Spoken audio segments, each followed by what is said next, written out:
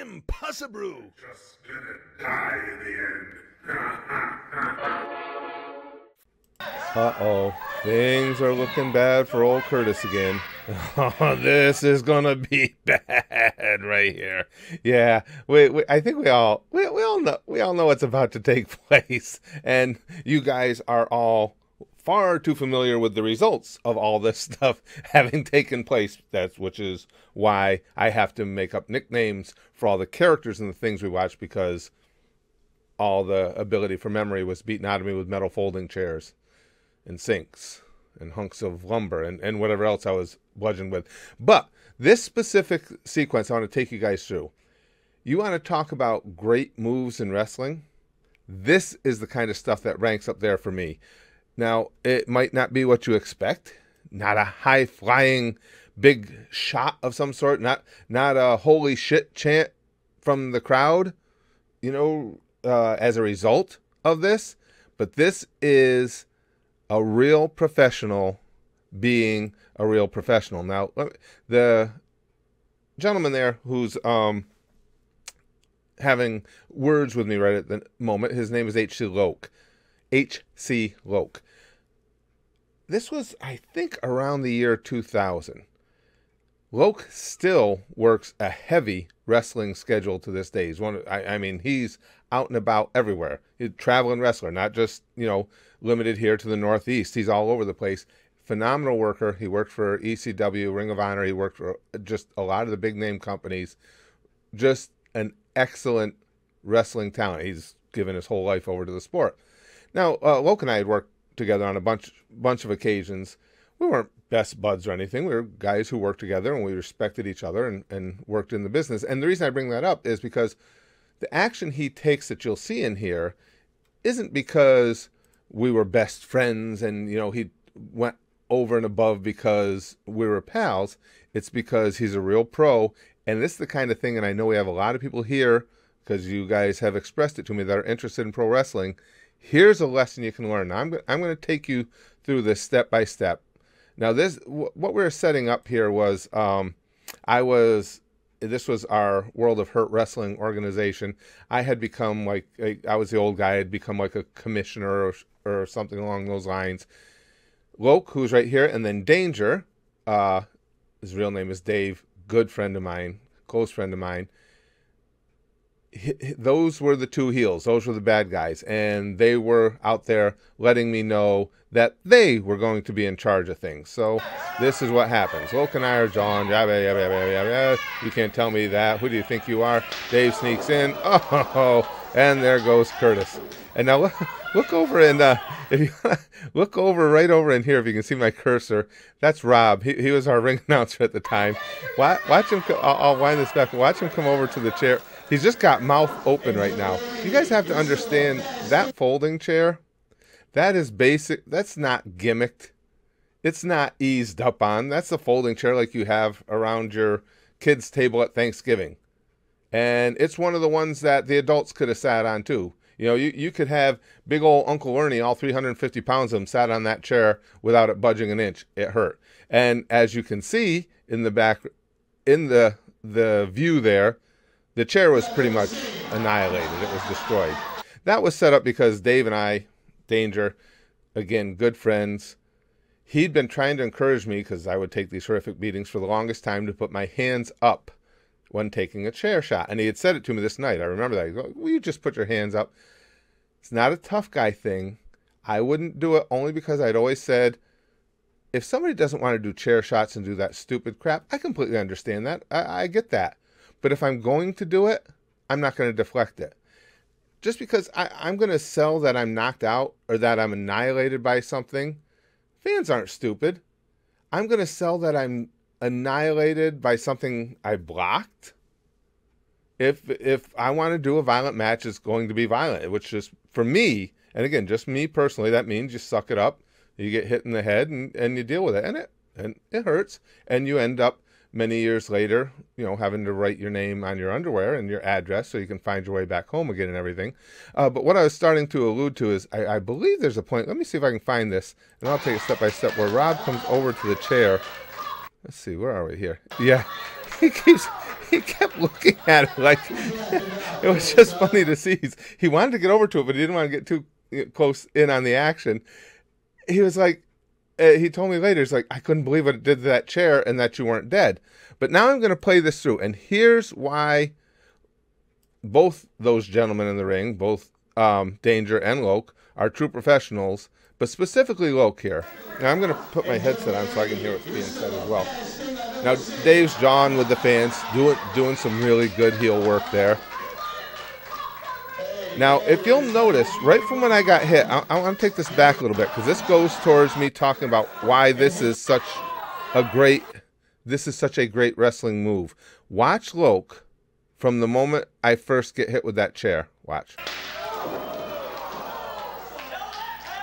Now he's working. Sell that, pal. It's a good line. But look at him looking at me. Now he's looking at me again. What? To the average viewer, has no idea what he's doing right at that moment, is Loc's assessing trying to assess if I'm really hurt or not. That's the mark of a true pro right from the beginning there. See that? He's not going to, even in selling it, he's not going to do anything to jar me too much. Dave, on the other hand, him and I have been down this road so many times. He's beaten me with so many heavy metal objects. And he's like, by now, Curtis, if I haven't killed you yet, that one didn't do it. But Loc and I had worked together a bunch of times, but had not had those type of violent interactions as often. Now, important. Now, Rob finally gets to look at the chair. After this happens, Dave powders out, as you see. Loc is supposed to then just clothesline me to finish me off. We go on for quite some time here, and Loc isn't clotheslining me. As you see, he could do it any time now.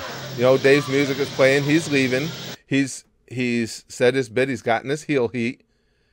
And so now I'm on the mat. I'm like, what the hell is going on? Because unlike me, Loc never forgets a spot. So I'm trying to figure out what's going on. It's like, I know he knows he's supposed to clothesline me before he powders out, but he's not doing it. And then I'm thinking, okay, is he screwing around with me? You know, just letting me think about it for a while. But it's like, it's just a clothesline. It's not that horrible a bump. You know, typically if you're going to screw around and make somebody wait for something, it's because the big shot is coming. But I already took the big shot. And again, because Dave and I told you guys, we were talking about that I got sidetracked. He was always wanting me to put my hands up, and I wouldn't. He's going, well, I'm still going to whale you with it. I said, swing it as hard as you want, you big freak. I don't give a shit. And so, of course, I instigated him into really whaling me with it, which that's the effect I wanted. You heard the crowd reaction to the chair shot. But now look, anytime, Loc could hit me with that clothesline at any time. Now he's looking at me. The camera pans away, but he's looking at me, looking at me. Finally, when you come back, the camera will come back. He's finally got me up. And let's finish the old fart. And there goes Curtis. The reason he took so long, and he told me later, I didn't even realize it at the time. I asked him, I said, look, what were you waiting for? He says, dude, he says, I don't know how that chair shot didn't break your neck. He said, I wasn't touching you till I was 100% certain that you didn't have a neck injury or some sort of serious upper body injury. That's why this is one of my favorite wrestling moves I've seen. That's a true professional doing what a true professional is supposed to do and take care of the guy that's in there with him. It didn't even occur to me at the time what was going on. And again, that had become typical fare for me. And plus, everybody as an individual, we know, I mean, I've been doctor diagnosed. The reason I was able to survive that stuff is, A, I have a really big, thick neck. I mean, that's not by accident. I worked on it. But even more importantly, as I told you guys, after x-rays, the reason I'm not 6 foot tall and have a size 8 hat on a bald head is because I have genetically extremely dense, extreme bone density, and that includes my skull. As the emergency room doctor told me at one point, it's basically like you have a football helmet under your skin. Loc doesn't know all that. All he knows is he stood right there and witnessed a really, really stiff chair shot with a really, really stiff chair, and he was going to make goddamn sure that I wasn't seriously hurt before he touched me, before he did anything that could exacerbate the injury. Those of you who want to be wrestlers, those of you who just enjoy wrestling, this is how a real pro goes about his business. I wasn't even thinking about my own safety. He was. Now, we'll take you through the whole thing. It's not that long a clip. I'll take you guys through it again. Now, here we are doing the John, doing the John. Luke's also letting me know that Dave's in position and he's ready as we're doing the John. There it goes. Now again, watch Luke. Immediately he starts assessing everything. Looks over at Dave. Now he's looking down. He's like, okay, is this creepy old bastard dead? Can I touch him? Should we break kayfabe and bring in the ambulance? In other words, he's just trying to figure out what exactly went on before he does anything else.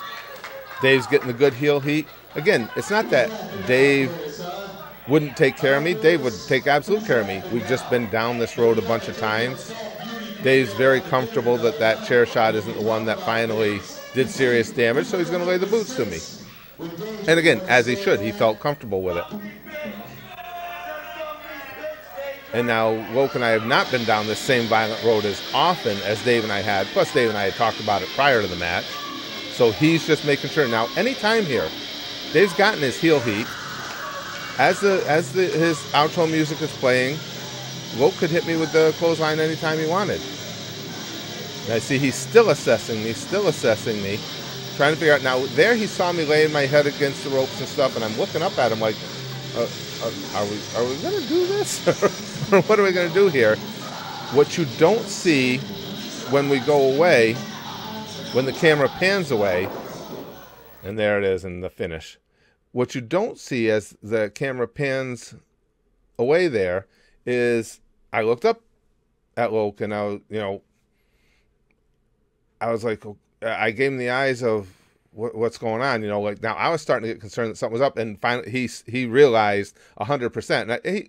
When he saw me laying my head on the ropes and stuff like that, he kind of figured that there was, everything was going to be okay, but he knew 100% that it was safe to go ahead, and so he hits me with the clothesline. I just can't tell you guys how impressed I am by somebody who takes that good a care of the person they're in with, because that's the cornerstone of this business. And I'll tell you, and I mean this sincerely, if I were still working, if I showed up at a show and Luke and I were going to work a match and he said, oh, okay, at this spot I want you to jump off the top of the building, I'd say, oh, okay. And not just because I'm stupid, but because if Luke tells me to jump off the top of the building, it's because he's got a plan in mind to keep me safe. And I would implicitly trust that. So this is one of my favorite pro wrestling moves. And if this stuff gives you guys a little bit of insight into the business and how we go about taking care of each other in the best of all worlds, it also draws, and I'm not going to mention any names, those of you who are wrestling fans will know who I'm talking about, it draws a disparity between people who work the way Luke does and people who, even at the highest level, are maybe a little more lackadaisical about the way they take care of the other person in there. But that's it for today. If you guys have any clips, wrestling clips online that you have seen on YouTube that you want me to look at, give my impressions of, or just give my personal breakdown of what went on or anything like that, hit me with it in the comment section. This might be something fun to pursue. But yeah, one of my favorite wrestling moves right here.